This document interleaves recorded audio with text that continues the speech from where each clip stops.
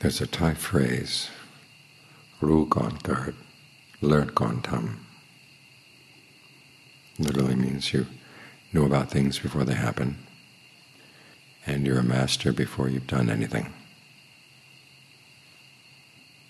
It's not praise.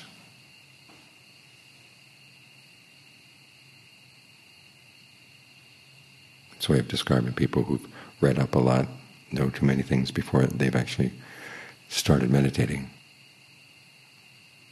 And it gets in the way of their actually seeing what's happening. So John Fung used to say that his favorite people to teach were the Chinese merchants in town.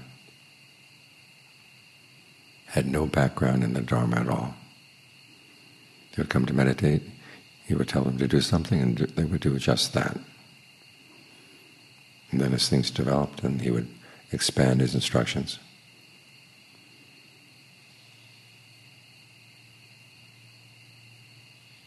But because they weren't glancing down the road to say, well, when do we get to the next step, when do we get to the next step, they were actually able to focus on the step that they were doing.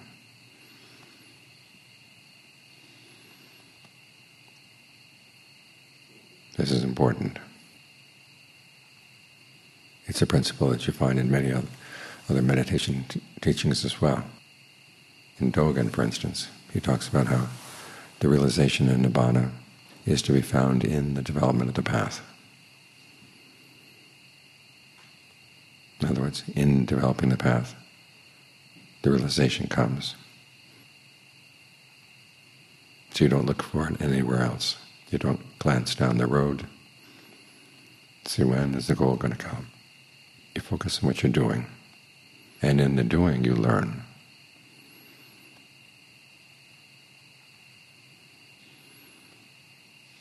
This connects with another principle from the forest tradition. You start out with one thing, and you get your mind happy to be with that one thing. The Buddha uses these terms. You're confident, you're steady. One translation says you indulge in the one thing that you're focused on. Really immerse yourself. Get to know it well. Get to know the breath well. In the beginning you start with the in and out breath, and then you start exploring the related movements of energy in the body, in the different parts of the body, down through the nerves, through the blood vessels, in the torso, in the head, in the legs, in the arms, down the spine, down the front of the body. Try to get to know the breath as best you can.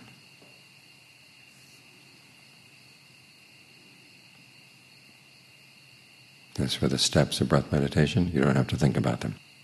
As for the other things that are related to the breath, as you focus on the breath, you can't help but notice that there are other things related to it.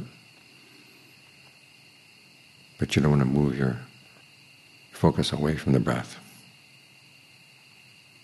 The Buddha makes this point in his descriptions of the different tetrads in breath meditation. Careful attention to the breath, he says, is a feeling.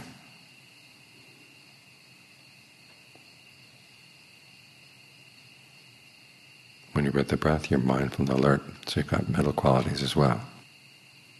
As you're putting aside greed and distress with reference to the world, you're developing the mental quality of equanimity. All right here. So everything you need to know is right here. So you don't have to go away from right here. Just really get to know this one thing, and things will branch out.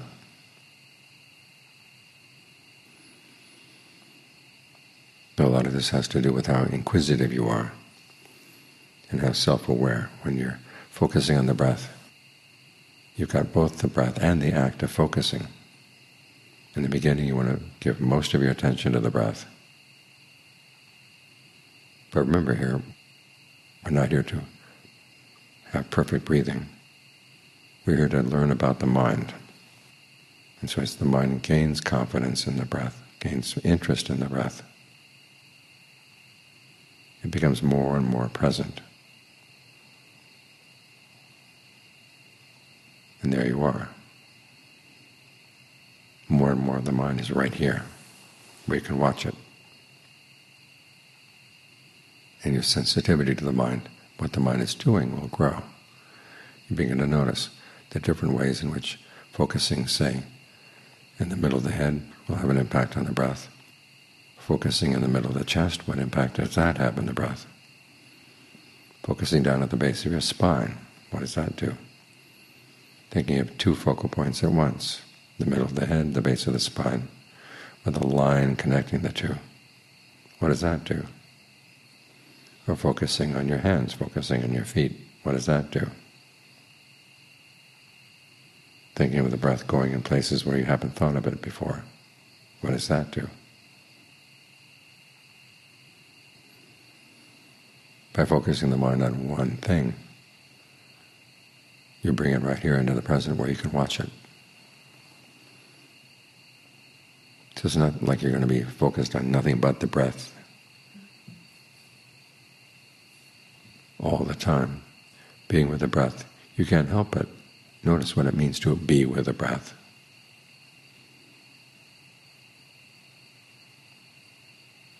As your awareness of what you're doing gets more all around. It's like learning how to play a musical piece. In the beginning, you simply want to get the notes right. And then you start thinking about the phrasing and the interpretation. You start listening to yourself play. And you get more and more sensitive to how much of the mind is involved in playing a piece of music. So here it's the same sort of thing. You want to see how much the mind is involved in staying with one thing. And then the ramifications spread out. You keep your focus right here, here in the body. You can move it around in the body, but always related to the breath. Again, John Fuang would say, this is the basis of our skill. So you don't want to leave the basis.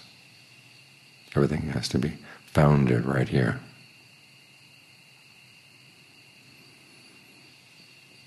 And there are people who say, why focus on the breath? When you die, when you really need your meditation object, it's going to leave you. But the answer is, when you focus on the breath, you're learning about the mind. Notice one of the steps in breath meditation is becoming sensitive to mental fabrication, i.e. perceptions and feelings, and then calming them. And in the course of reading the instructions on the breath meditation, you begin to realize that the Buddha is giving you ways of talking to yourself, which is called verbal fabrication. So you've got these two main mental fabrications, verbal and mental, right here at the breath. And you're going to get sensitive to them. And being sensitive to them, that's how you still have something to hold on to. As the body begins to slip away, as the breath begins to slip away from the body, you have some knowledge about how the mind works. And you've gained some knowledge into how you can bring it under control. So the processes of fabrication don't go spinning out of control. So everything you need to know is right here. Just gain some confidence in being right here.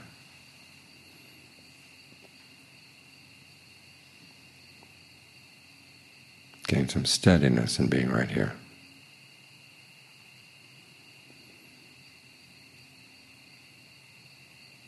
And be confident that this is not a dead end.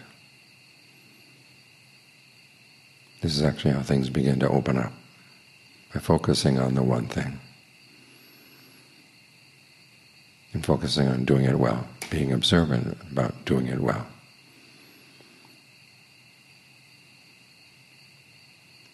And that's how your insight into what's happening right now gets more and more all around.